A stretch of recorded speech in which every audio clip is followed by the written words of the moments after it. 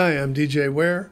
On this episode of the Cyber Gizmo, I have something to review. Well, I don't know how, you can't really call this a review. I received this as a free product to take a look at, and you can't really do a review on something like that. But so first of all, let me tell you what this is. This is an ESP32 display. This is a 5-inch display, and it uses HMI. It has a touch screen. And on the back, you have an actual processor. It's right there. The ESP32 is right there. You have a number of these two right here are GPIO-D pins. This one uses something called it doesn't have the traditional, the pins that are, like the 30 pin or the 40 pin GPIO headers that you normally see like on a Raspberry Pi, but it uses this, and it's keyed, so you plug it in, and then you can plug this into your project board and do whatever you want to do with it. This one over here is a little bit different. It has looks like 4 pins in it, so it's meant to take a flat connector. This is your UART, so this is your serial connection. You have 2 buttons here. One is this outer one is for boot. This is for reset. And then you have a USB-C connector here. This is your power and your upload port. This is a battery connection. This is the TF card or SD card if you prefer. And there is a speaker connector here. So let's talk a little bit more about the specs for it. So we've talked about some of the pins that are on it. It is the processor that makes this up is a ESP32-S3-W room, and this is the 1N4R8 version of that processor. Both the 7-inch and this one, the 5-inch, both have that higher end processor. They make this board in 2.5 all the way up to 7-inch. But when you go down from this one, you get lower performance processors. So this is a dual core, a 32-bit. This is an LX6. It is running at 240 megahertz. The display is 800 by 480. This is compatible both with Arduino, and there is a library called the LVGL, and we'll talk more about that. So it is compatible with both of those standards. And there is also Wi-Fi and Bluetooth on the board, on this board. Now that's not true of all of them. So you'll need to pay attention to the specs on whatever board you're looking at. You can do your development on the Arduino IDE. I have successfully compiled code with the latest one. You can also use Espressif IDE. There's also Lua RTOS, and you can use MicroPython with this as well. But then there's also the LVGL graphics library that you can use to do your graphical displays.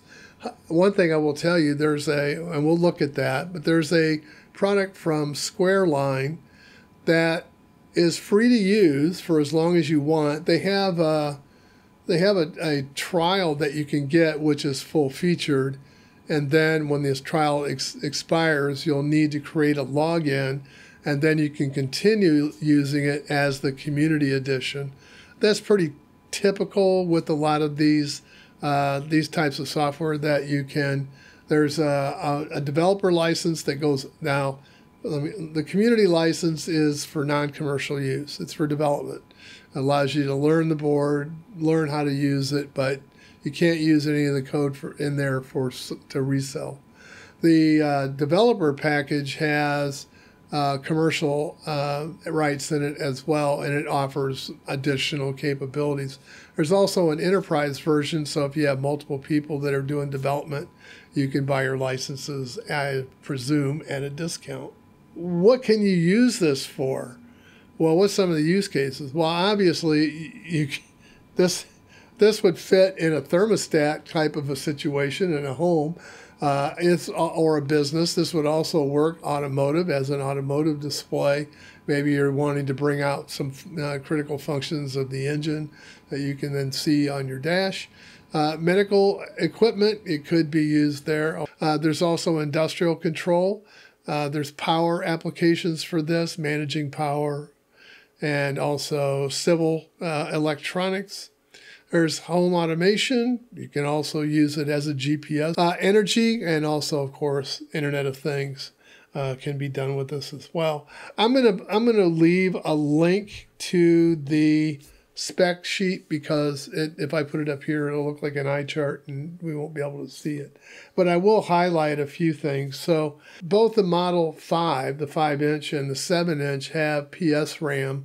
And they have 8 megabytes worth of it. So why would you want that? PS RAM allows you to load those programs into memory, and then you can recall them from there.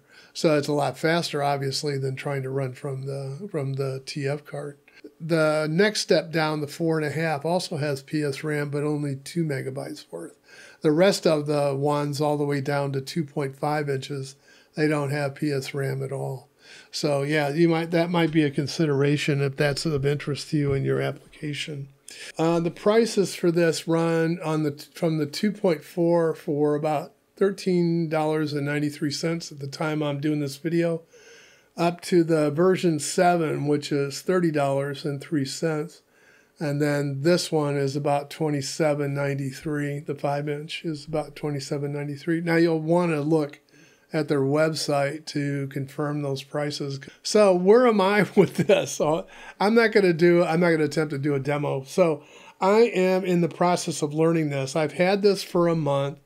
I've been able to work with it for about a week, maybe 2, almost 2 now. So if you go to where it says shop and pick a product, if you scroll down, you'll start to see listings for examples and documents, and yeah, they have a full set of schematics for every one of the boards. There's documentation that they have for this board for the LVGL, and of course LVGL also has their own documentation that you can read through as well, which is where I'm at right now, is perusing through all of that. So there's a lot of things for me, that I'm kind of in that fog of the learning curve where I'm not sure what to learn next, but I'm just following the progression that was laid out for me by one of the manuals. So, and just going through some of the getting started examples,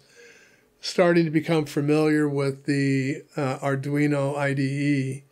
Now, originally, their advice was to use the version 1, and that works. Yeah, that will work. But I wanted to try the LVGL, and you need to use the latest version of the Arduino IDE for that. At least that's what I have found. It's just my unfamiliarity with the Arduino code base. So yeah, this is one of the things that was on my bucket list to learn. And I want to thank Elecrow for sending me this and letting me have an opportunity to fill one of my bucket list items. I have some things I want to do with this. I'd like to be able to transmit data to this over Wi-Fi and have it show status of my servers on the back there, and so I can see kind of what's going on with it. And yeah, that's what I would like to use it for. So I'll be back, because I'm going to come back, and when I master the development process, I will show you what I have accomplished with it. So, but I don't feel like I'm ready to do that yet, unless the demo you want to see is just turning the screen on, because that's as far as I've gotten with the LVGL stuff so far. So yeah, I'm working through it. That's the step 1. That's like the baby step 1 into LVGL. So I've progressed through all of the examples leading up to LVGL. Now I've gotten to the one where, all right, let's see if the screen will come on, and then we'll start adding stuff to it. So I hope you enjoyed this video today, and if you did, please like and subscribe. And thank you to my Patreons. Thank you for your support. Thank you also to my channel members. I sure appreciate you. And thank you for watching the video. Hope to see you in the next one. Bye for now.